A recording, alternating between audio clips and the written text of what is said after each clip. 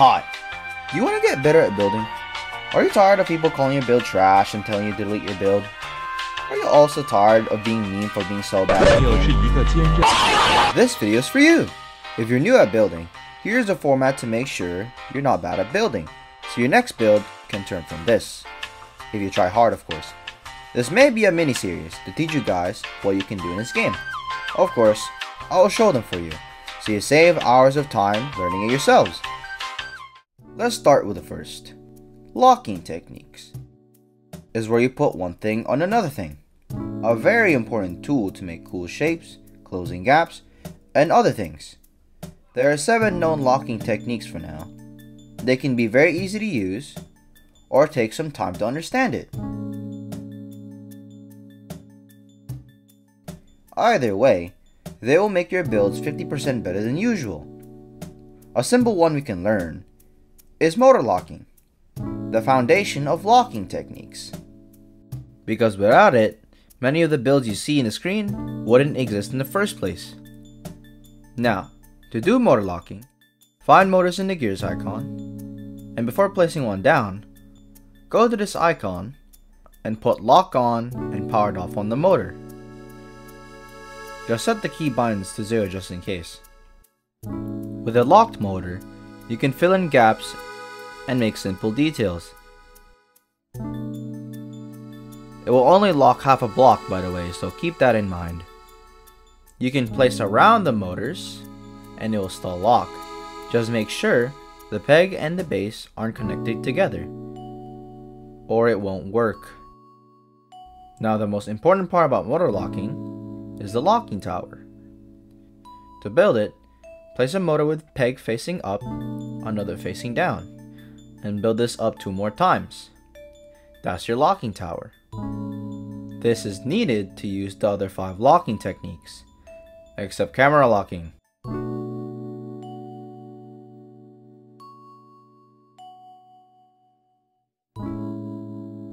Place a cylinder, trail, or a wing panel on the middle gaps of the locking tower to connect them. Whatever you place here, no matter the height, they will always lock on the first column. Just do not place 2 or more layers of the tower because you will break it. To describe more, this is how you should place blocks on the locking tower. This is how not to place them. Before you move on, you must place TNTs, springs, or disconnectors on the sides to stop it from locking, so you can use the 5 other locking techniques. Now for piston locking. Very easy. You just need a piston, set these on, and max out force. The distance is up to you. Now put the piston on the locking tower to use it. Piston locking is important to fill gaps, correcting angles, and adding small detail in builds. Keep in mind though, you must wait a few seconds after using a piston or lock the tower, or it will bug out. Pistons can be very laggy. There is a chance you can't use the build in battle because you may crash if destroyed, or destroyed before leaving the runway. A piston can be used as a part to make a super engine. They can be very useful unless you want to spam 50 rocket engines to make it go past 600.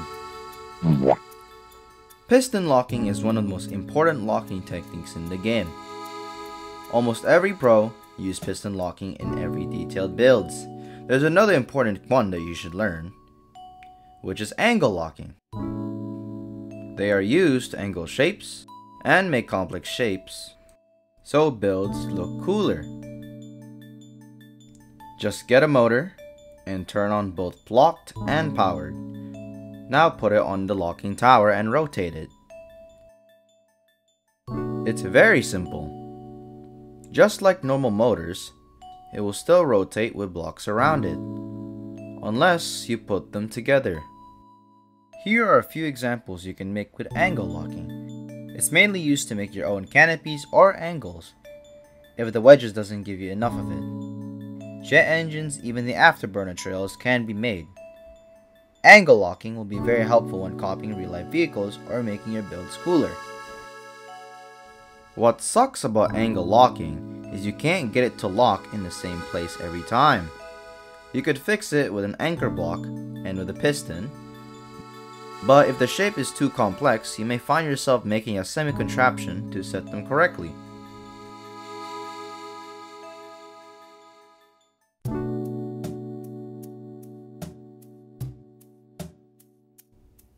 Or remember where you last put it. It won't always be perfect, so keep that in mind. Technically, you only need 3 locking techniques to make good builds, but the rest of them are great to use, depending on the build. So if you're still having problems trying to angle the shape right, Motor 2 locking will do just that. It uses both Motor and Motor 2 to use it. Normally, Motor 2 lets you set the angle correctly every time. Problem is, it can't lock. By using both motors and creating a spindle for both to be welded, it works as a Motor 2 and can lock as a motor. I will tell you 2 ways to build it. Let's build this one first. Place a motor facing up. Now move it up once. Then place a Motor 2 facing down.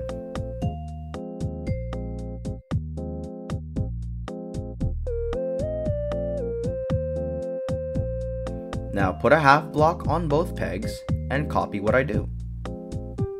Then connect them together. I would recommend you to use 1x2 text on the pegs attached to the half blocks, so you don't snag anything while rotating it. This lets you turn left and right sideways. And to weld it on the locking tower, weld it to the motor only. To build the other, place a motor with the peg facing back. Then Motor 2 with the peg facing front. Then place the text 1x3 on the middle of the motor peg. Then on each side, place trails like this. Then you can just place 3 1x1 blocks connected to the Motor 2 peg. Now this will let you turn y-axis, good for making angles upwards accurately. To attach it to the locking tower, you have to use trails to connect it under the motor. This wouldn't work properly if using normal blocks, thanks to the text 1x3. Even though it's great for angling accurately, it is very bulky. This wouldn't be good to build it near thin areas of the build or anything less than a 3x3 width and height in the build. If possible, it's good to build near the middle of the build, or where it's wide enough to hide it. Overall, great for angling accurately. Another good one is camera locking. Very simple, just place a camera, use a screwdriver icon on the camera and point it anywhere. Or use a block you can interact with.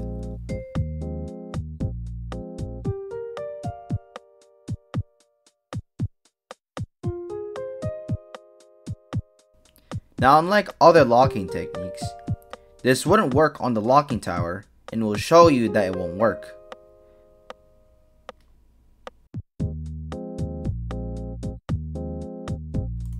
Camera lock won't need a block to be welded.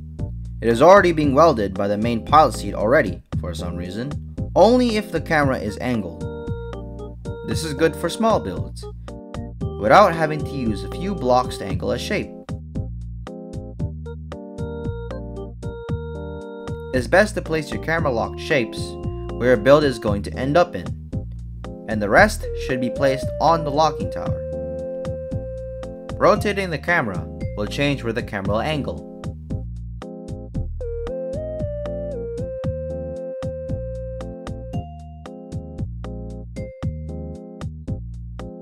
can be useful for making space for your build.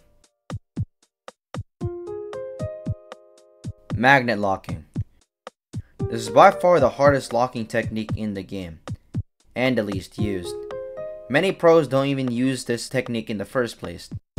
But the greatest advantage of magnet locking is you remove the locking tower once you're done using it, and anything that was used to make a complex shape in the first place. Technically, you only need a magnet to lock a shape, and that's already magnet locking. But to lock complex shapes on magnet locking, you're going to need a few things. Place an anchor block, set it to physics on. Now place a piston. Then build a locking tower to whatever height you want. Then place trails and TNT or disconnectors to stop it from locking. This is what you need to make complex shapes on magnet locking. I'll build a basic cone for this example. Once you're about to build your shape, at the end of the motor, place a TNT or disconnector before building the shape. This will let go of the locking tower once you're done using it. Once you're done with that, go to your main build. Keep in mind this is a separate locking tower to your main one.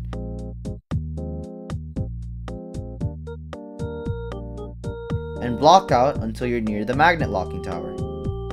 Then place a magnet. Now set the distance on your magnet locking tower until the shape is close to the other magnet. To set it up, make the shape, then use the piston to place it near the magnet. Use the magnet, then wait for a few seconds, then detach the shape from the locking tower. You are done using it, but there is a downside. Magnets will weld to anything. Which means if it's close to any loose solid shapes other than the shapes you want to weld, it will weld to those shapes, primarily the locking tower. You'll need to throw away the loose shapes or keep them anchored and leave your plot. Now, depending on how complex you set up the build, it might make it non-PvP friendly, since springs and pegs from disconnectors will be welded if they're too close. The only option here is to use TNTs, since they disappear when they explode. So why use magnet locking? Well, it's good for making space for your builds. This is very useful if you're making a build with complex shapes with wide interiors. That doesn't let you hide a locking tower in them. Removing dead weight from your builds, and removing locking technique debris from your builds. Although it's one of the hardest, it may have the best potential for creating great builds with great functions. If you want more examples, check out this video, since it will give you more examples on magnet locking. Lastly, offset locking. Similar to magnet locking, it will discard the locking tower and replace it with a smaller version. It's mostly used for making circular shapes and compressing weapons, or using it for small builds. There are two versions. You can build the TNT and the disconnector edition. For the TNT version, set all these to 0, and set one keybind to 0 and the other for 1. Make a motor tower, then build a TNT staircase after. Place trails on the air gaps.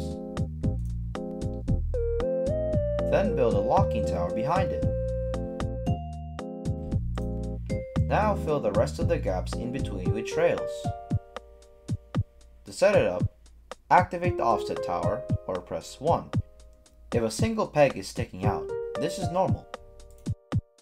Now this version is used primarily for locking weapons together. For the disconnector version, same thing. Make a motor tower, but now delete half these motors and place an anchor on the bottom. Then for the second gap, set another keybind for the anchor block and fill the rest of the gaps. On the back of the anchor blocks, place disconnectors with a peg facing back. Now build a locking tower. fill the gaps, then make a disconnector tower until you reach the top. To set it up, lock the locking tower, activate the offset tower, then disconnect the locking tower. Still normal if a motor peg is sticking out.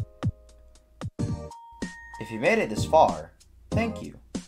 Now you know how to use the 7 locking techniques. If I miss out on anything in this guide, please comment down below and let me know what I missed so I can make a future video about them. Just test out these locking techniques on your own to see what you can do with them. Making good builds in this game is a skill, since you're technically replicating or designing models for a game, so it takes time to make them. Thanks for watching. On the next guide, I will show you how to make cool shapes.